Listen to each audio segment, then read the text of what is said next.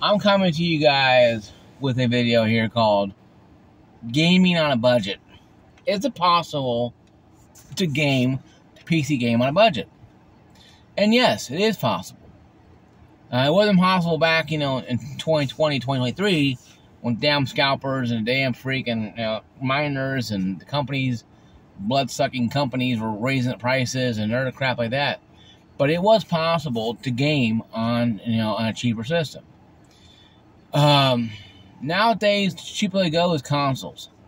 PS5, Xbox One, Xbox X Series, S Series. The S Series I wouldn't even count. That's kind of a GIMP system. I wouldn't count that at all. But I would count the Xbox being cheap. But then again, though, is it really a budget gaming? Is it really budget? Are you saving money buying an Xbox X Series, knowing 2 years from now, if you bought it today, 2 years from now, you're going to have a nice shiny new Xbox X Series, a little cylinder one. Then maybe 2 years after that, you might have an Xbox Series XX or Series X2 or whatever the hell it may call itself. And you bought this thing, today, and 3 years later, now you got to trade that in to go buy another one, because your Xbox X Series is going to be obsolete. And eventually, Microsoft has made points of saying this. They do get rid of their old consoles. They do stop making games for it. They stopped, with 360. Yes, it's been out since 2006 or 7 or 8. But it was necessity. It wasn't because it was very popular and it was very easy to program for. And the Xbox One didn't sell very well.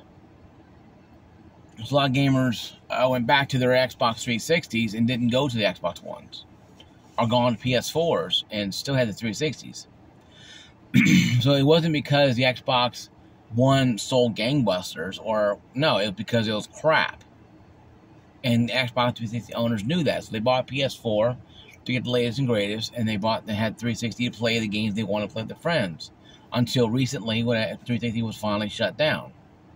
The store was shut down, So online was shut down for a while ago. But I'm saying, is this. The days are gone, folks. Days are gone of us having game consoles lasting that long. We're going to be lucky, folks. We're going to be lucky if this game generation lasts half that time. It came out in 2020. So, yes, it may last 5 years, maybe 6 years. Because the whole COVID thing really screwed up, and the scalpers screwed up a lot of the sales. So we really can't track the Xbox, PlayStation, longevity, because of the damn scalpers kept getting in the way and buying all the consoles and selling them for $2,000 a piece. And making a lot of money off them.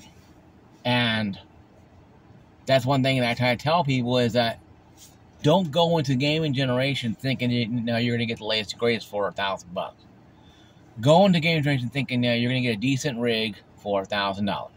You can get a decent rig for $1,000, no more than I would probably spend up at about $1,200 to $1,500, only because you get a lot better future proofing out of it. Yeah, you can buy something at Best Buy for $800. Now, come with 1650 or 1660 Super. It's already outdated, folks. I'm sorry. You buy a $700 pre-built, you're wasting your time, because you're pretty much on negative borrow time. You no longer have time to borrow. You're done. Because yeah, you can probably play some games on it. It'll run. But how many more updates you're gonna have for that 1660 Super? How many more updates you're gonna have? How many BIOS updates are you gonna have for that motherboard and processor?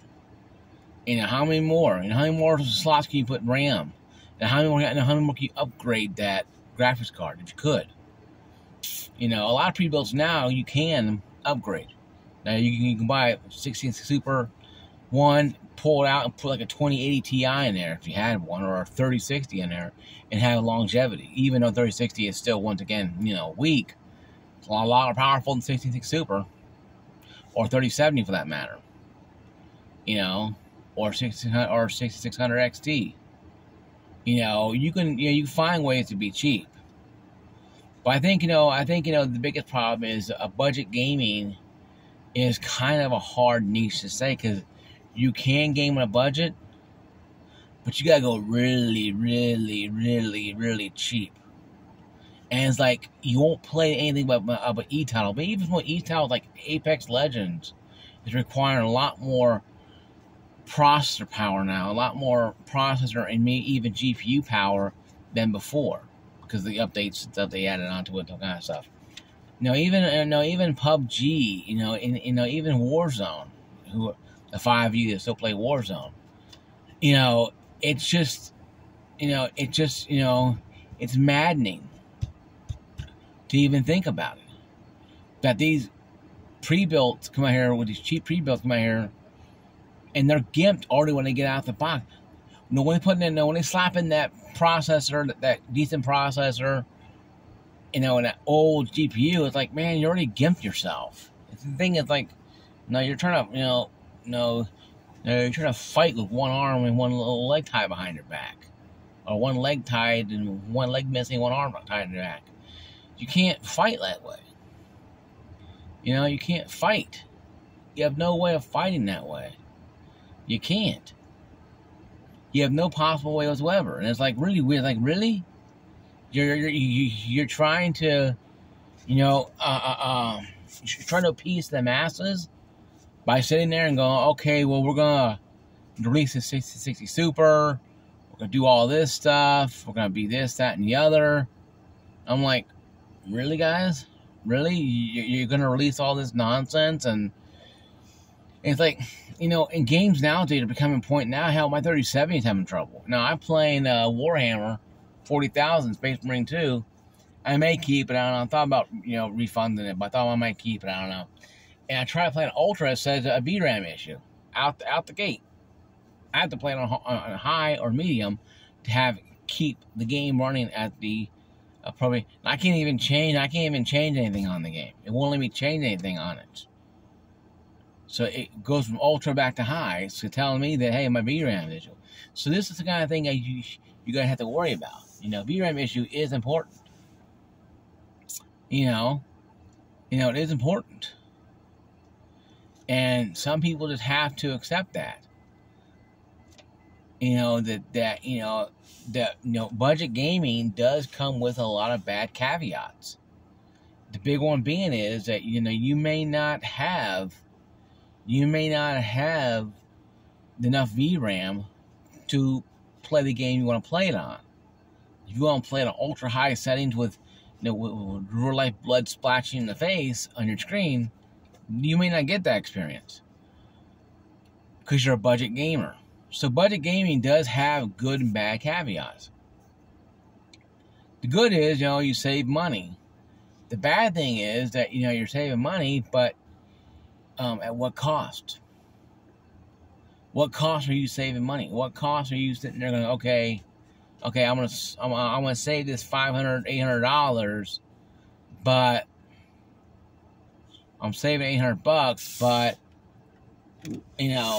I could have spent $800 more and got a 3070 or 3080 or 4070 for like $1,200 to $1,500 and got a future-proof pre-built that lasts me at least 5 years. Now I got one that lasts me maybe a year and a half, 2 years.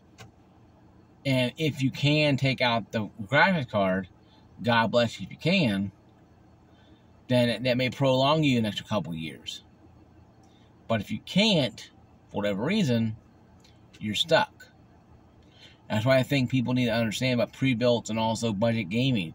Yes, you could build a decent gaming rig for $500 by yourself.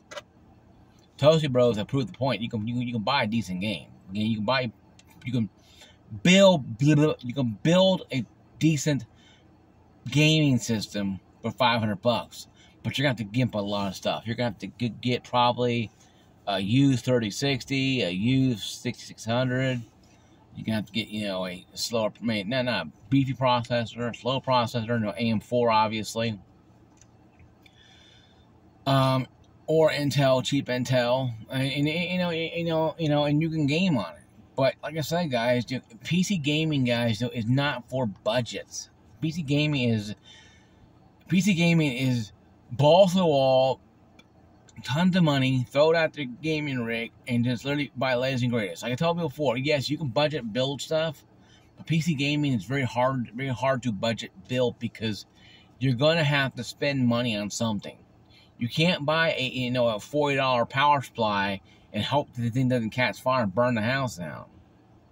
You're gonna spend probably $80 or $100 on a good power supply. You're gonna spend probably a good, $100 on a motherboard if you want something that has no relevancy. Processor, no, it's just sky's the limit on that one. GPU, you can probably get AMD and save a few bucks. But guys, trust me, budget gaming PC does not really exist. Yes, Toasty Bros do it, but let's be reasonable. How many people are going to run the Toasty Bros and go buy that, 600 KF processor, with that 1660 Super to go play Warhammer with? Not many people I know are going to do that. So you have to be reasonable. You got to be reasonable. You have to have reasonable understanding. Okay, guys? I'll see you guys later. Peace out.